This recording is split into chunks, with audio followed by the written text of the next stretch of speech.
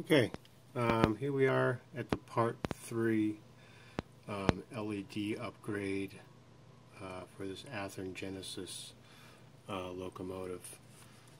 I'm going to show you what I've done so far. In the last episode, I was getting ready to pull out the 1.5 volt bulbs. This was them here.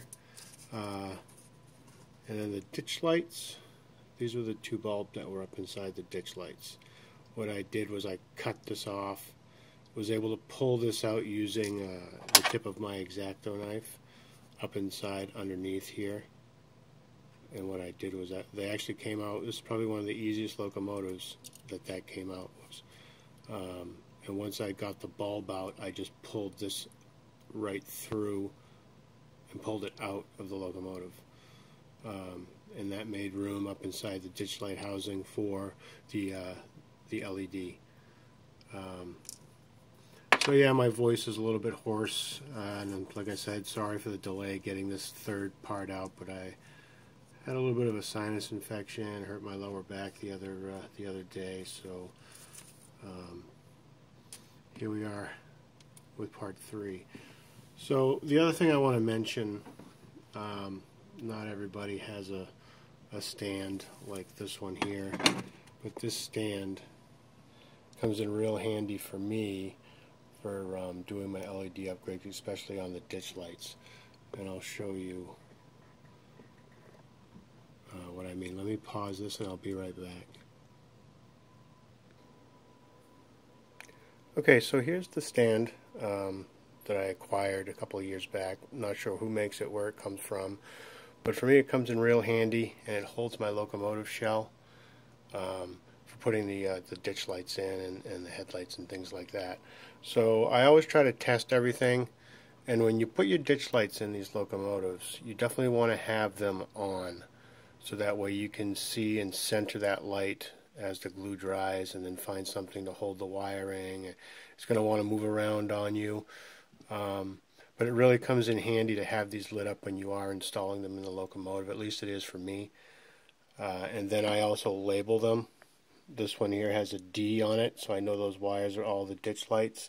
This one I had an H on it. That's the one for the headlights.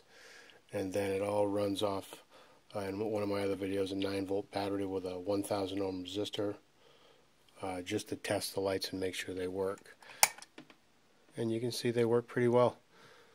Everything looks nice and square. All the lights all the same color, the same brightness, and I did the exact same technique for putting in the rear headlights.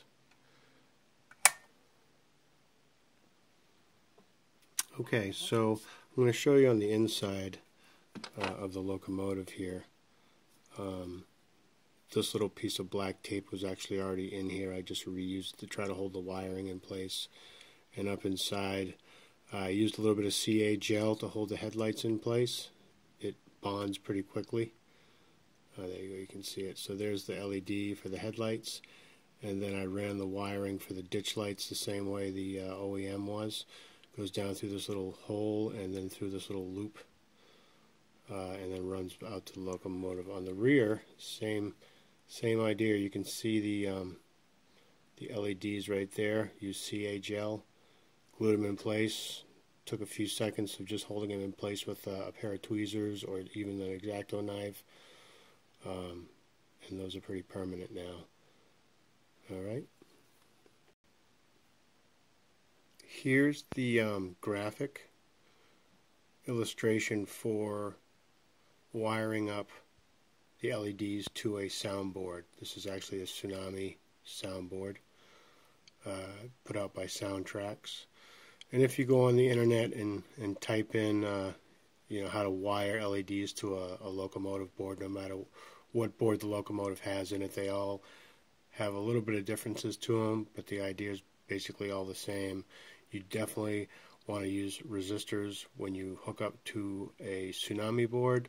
There's other manufacturers out there that already have resistors on the board, so you definitely want to do a little bit of research.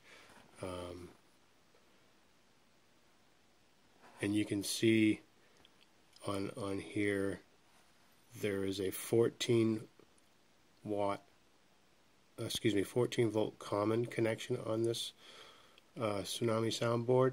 So you're going to need to have some basic soldering skills to do this. I use a 30-watt iron. Any more than that, you want to be careful because you could damage the soundboard. But you need to put and solder a wire to that 14 volt, which is right here. And then in my other video I explained how I do the resistors. Zoom back out a little bit here. So the resistors are soldered directly to the board. So this is the front headlight, rear headlights, and the ditch lights are off on one of your functions, F5 or F6. And once again, I did solder all the connections on here. I don't keep the plastic ones because over time they could fail. So you still need a little more soldering skills just to get these soldering connections on here.